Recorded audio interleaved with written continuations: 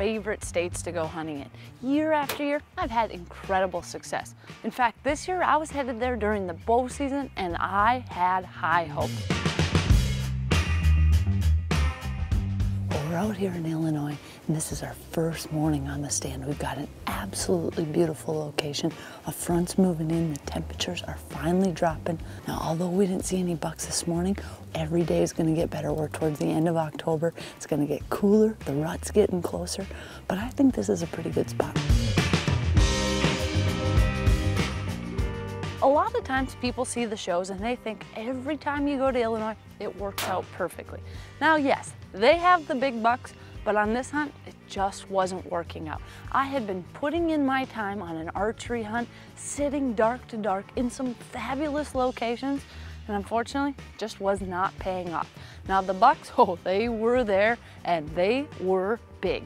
In fact, we had our cutty backs out and we got video of an absolute monster that had been coming through. Trouble was, a lot of these bucks were moving during the night and that's the only time they were moving. And that can happen. It's one of those things. October, those big bucks don't move quite as much during daylight hours. Now I wasn't only just kind of disappointed because this was my archery hunt time, but what I was really hoping for is to be out there and scouting for Kelly, a good friend of mine who was going to be coming up next.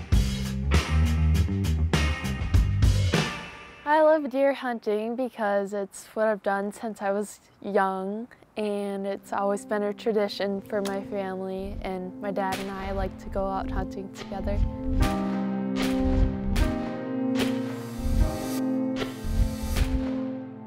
I always hear about Melissa hunting at Golden Triangle, so I was really excited to go there, and I've heard that they have super nice deer, and just looking in the lodge you can see all the deer that they have. They have great genetics and really big deer. Now, Kelly Blonigan has become a very close friend of mine. She is an incredible hunter who grew up in a small town near me, and she was going to be coming out, and I was okay if all my luck went to her.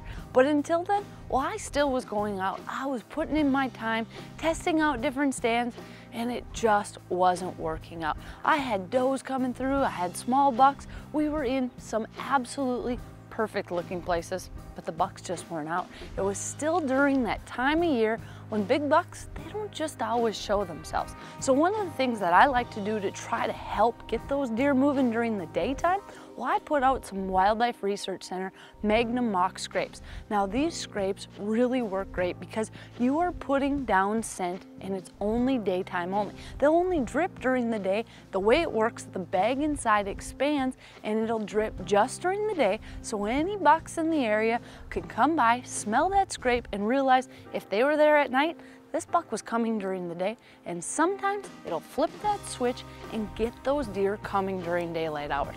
So I was trying everything I had. I was putting in my time, sitting dark to dark, just was not working. I'd love to tell everyone that there's 160s behind every single tree out there. Simply not the case. You can be hunting good ground, the deer are there. The trouble is, they don't always come out when you're hunting. This segment was brought to you by Sportsman's Alliance. Our heritage, our fight. Protecting hunting from coast to coast. Did you know that after defending bear hunting in Maine, the Sportsman's Alliance squared off with the Humane Society of the United States in court and won? HSUS declared in open court that they needed the ruling because they were planning to come back and stop bear hunting in Maine in the future. Just another fun fact showing you how sportsmen and women are helping make a difference.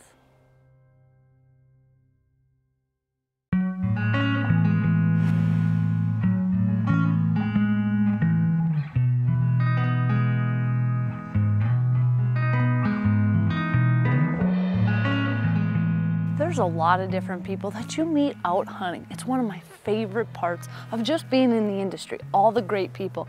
But one person that I've been able to meet who has really touched me and become one of my good friends is Kelly Blonigan. There's not that many people that really have that much of a passion for hunting and for shooting as someone like Kelly does.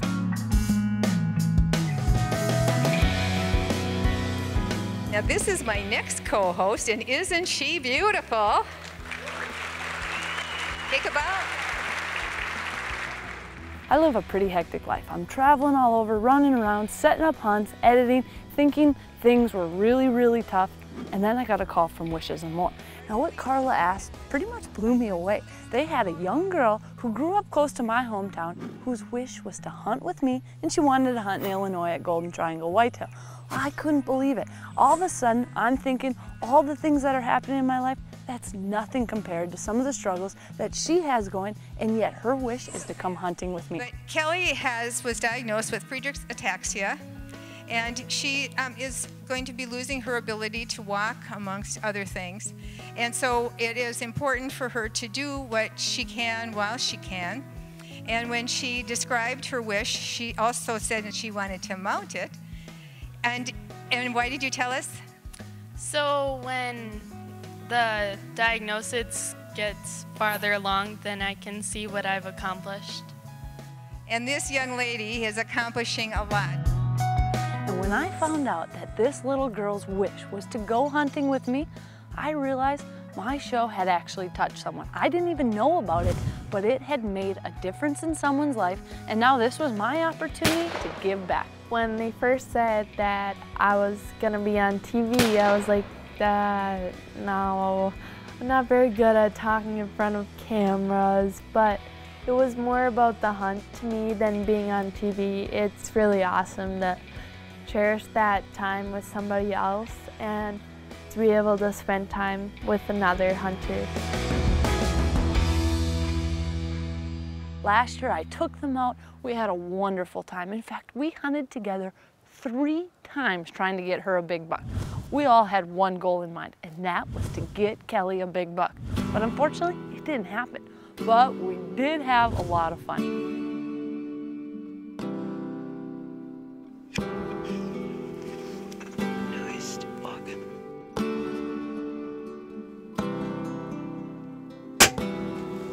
Got him. He's down. Yes! I've never had so many nice people to talk to. Never had so many people that enjoy hunting, and everybody encourages each other. We got her a beautiful bearded hen turkey that she was able to shoot, plus she got to shoot a doe. But her dream was to shoot a big buck in Illinois. I knew Golden Triangle Whitetail was the place for her to do it. The trouble is, well, it just didn't pan out last year. So we all invited her to come on back. We had all been scouting, and we were confident Kelly was going to hit it during the perfect time. Now, between when I was there and when she was coming, there was actually one solid week where the temperatures dropped, the bucks went from being nocturnal to coming out during the day, and of course, no hunters in camp that week. Big surprise, but the cutty back showed it, and I was very confident that when Kelly came in, she was going to have the best hunt possible.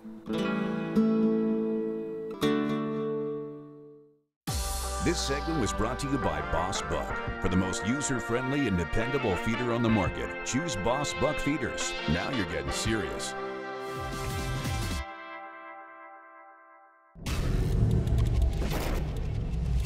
Winchester Deadly Passion is presented by Cutty Back Digital. More deer, fewer blanks. Hard-hitting Easton Arrows.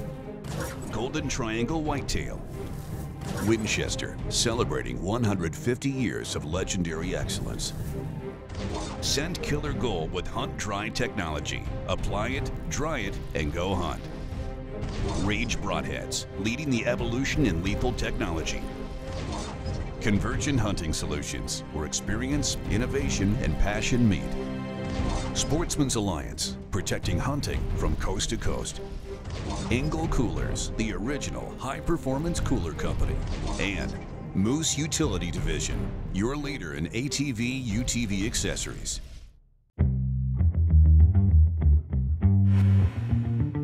Over time, there are certain hunts that you just can't wait for. Now, for years, Illinois has been that hunt for me. But now I've got a whole nother reason that Illinois is so special, because Kelly gets to come hunting with me there, and we have had just a wonderful time. I knew what to expect now, so it was super exciting. I was even more excited to come out because Minnesota, we don't have a lot of deer or not very big deer, but when you go to Illinois, it's crazy different because there's huge deer there and a lot more deer than you have at home. So just hunting in different areas is, you never know what you're gonna see, but in Golden Triangle, we always know we're gonna see a lot of deer. So when they rolled into camp this year, well, I was excited because we now knew each other. We were starting off just having a blast immediately, eating together in the lodge. Mike was spending time showing her and her dad all the big bucks that we had been seeing right where she was going to be hunting. So I think if you had to judge the level of confidence, well, we were all right about right here. So we're out here in the Golden Triangle in Illinois, and we're sitting in the Princess Castle. Hopefully it will be named Kelly's Castle after I get a big deer, but we'll have to see how that works out. So this year, Kelly and I were going to be hunting in Illinois during that same time. Now, I wasn't successful earlier with my bow, so we decided her and her dad were going to hunt together out of a blind using her crossbow, and I was going to be up in a tree hunting with my bow, both trying to get one of these big Illinois bucks. Now, if I could tell you that I could push all my good luck to one person, Kelly would be the girl to get it. I wanted her to do so well, and I knew we were coming at a good time. So we get out there, they're hunting, and they are seeing buck after buck. I mean, we're talking deer all over the place. We've been seeing huge bucks tonight.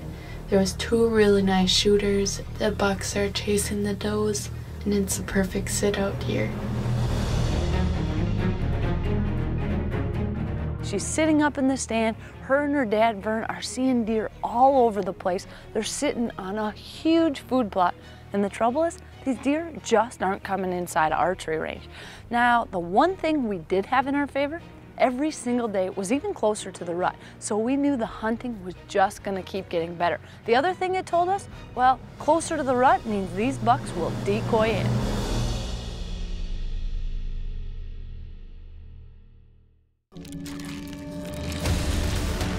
Memory Chase, building our future, one child at a time.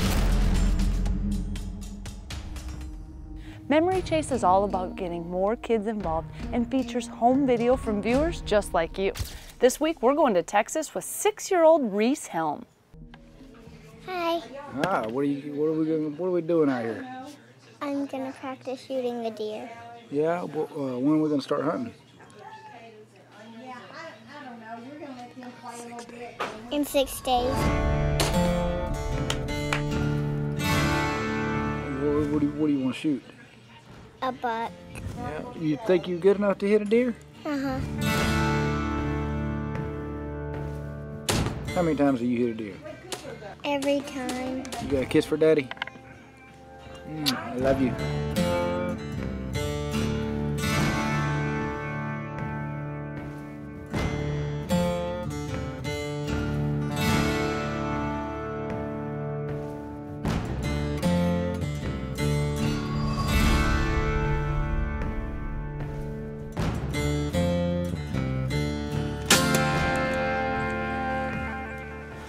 Reese, you just killed your first deer, baby. I gotta go get it. Well, baby, we gotta wait. We can't track it just yet.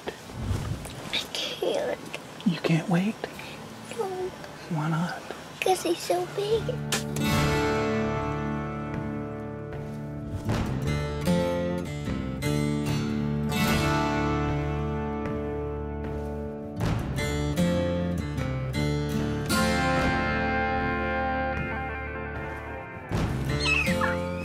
What? Come around here. Come around here. Are you excited? Yes, Well, why? because I shot my first deer. Huh? I shot my first deer. You shot your first deer. Can I go take it home and show Mommy? You want to take it home and show Mama? Yes, and Nanny and Poppy. What about Ryan? Yes, and Ryan. All right.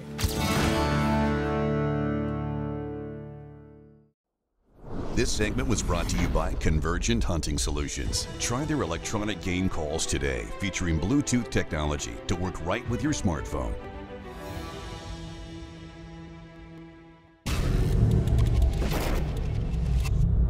Winchester Deadly Passion is presented by Winchester, celebrating 150 years of legendary excellence.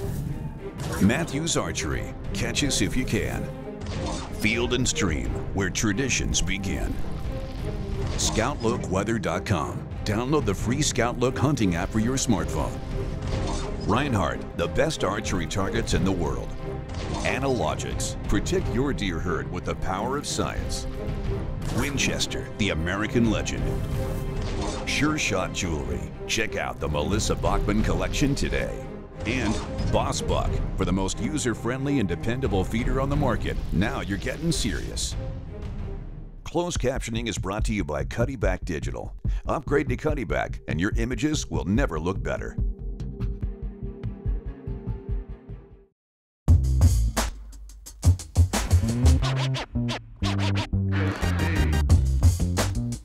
One of my favorite parts about hunting the rut, it has to be the fact that every single day it just keeps getting better and better, and you never know what's gonna happen. Now with that, the best thing to do is hunt all day.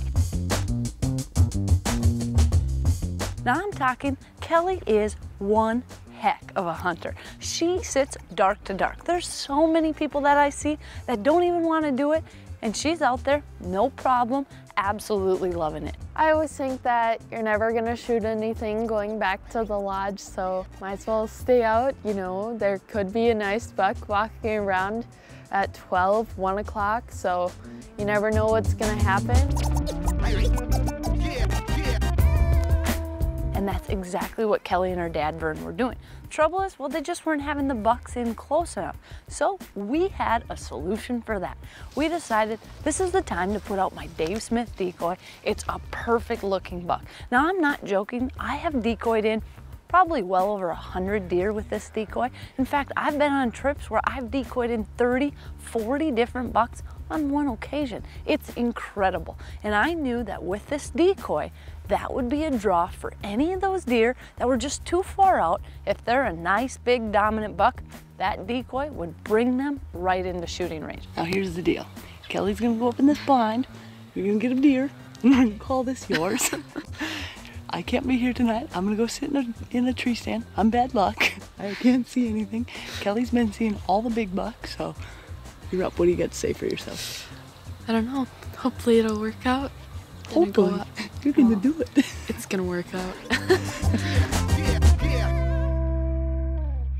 I've never hunted over a decoy for a deer before, so this is a big change, and I didn't think it was actually gonna work, but Melissa said just do it, it's gonna work, and it did. And all of a sudden, a nice, big, mature buck sees their decoy and came right on over. When we first saw this deer, my dad didn't see it at first, so I said, Dad, there's a huge buck coming, and Dad looks over and he saw it, and then we're like, oh, that's a shooter. And then my dad wasn't recording at that time, so then he had to think about turning on the camera. Her dad realizes the camera's not on, hits it on, and they were able to get the shot on camera and just a beautiful buck. When I saw this deer actually tip over, I was so happy because I spent 2 years in the blind just waiting for this to happen, and it was really exciting to get to know that all your work finally paid off. Oh my goodness, is right. Wow. Looks very nice. We didn't see those extra points here. But... yeah. This, wow. I didn't see that before, or this. Look at all the mass on that. What a beautiful buck. And I was just so proud of her to see someone who's worked so hard. And you know, it's something more than a deer. It's the relationship that we've built, the friendship we've made just because of the common bond of hunting. I can't believe that Wishes and More set us up. This was way more than I could have ever imagined. I never thought that Melissa and I would become so good of friends.